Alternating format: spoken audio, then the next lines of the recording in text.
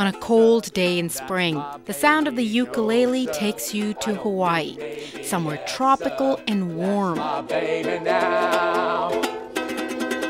People walk by smiling as Terry Groom, aka Teejay, plays his heart out. But for him, it's more than just busking. And by the way, I used to play ukulele in school, in the school system, and it's been 30 years since I played.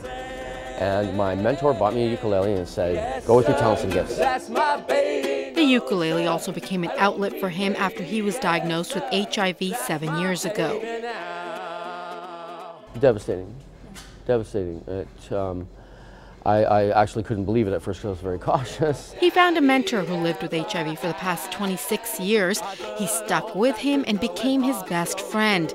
Groom says it's a lot for a person to take on by themselves. I'm beyond coping with it, you know. I'm to the point, actually when I was diagnosed, my doctor told me that it's the best thing that probably ever happened to me. And I almost climbed across the table at her, but I understand now what she meant. I was leading a destructive life at the time, and now look at me.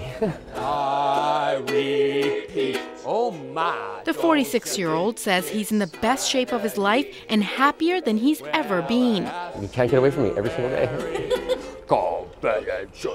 Ain't she sweet? And now to help raise awareness about HIV, he'll be doing what he loves by playing the ukulele at the Ledge Lounge on March 29th. It's all part of the 7th annual Dining Out for Life put on by AIDS Vancouver Island. It started, we had 50 restaurants in the first year. This year we have 67. On the corner of the street, we were rough and ready, guys.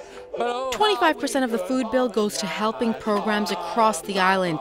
Here in Victoria, it's to help keep the hot lunch program going.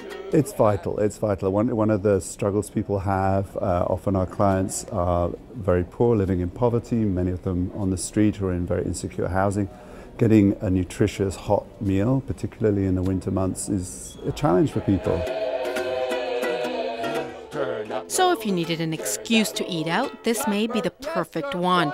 As for Teejay, well, you can catch him at the Ledge or busking away on the streets of Victoria. In Victoria, I'm Sucheta Singh for The Daily.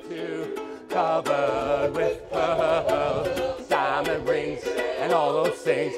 Bet your life that isn't her. So could she love? Could she?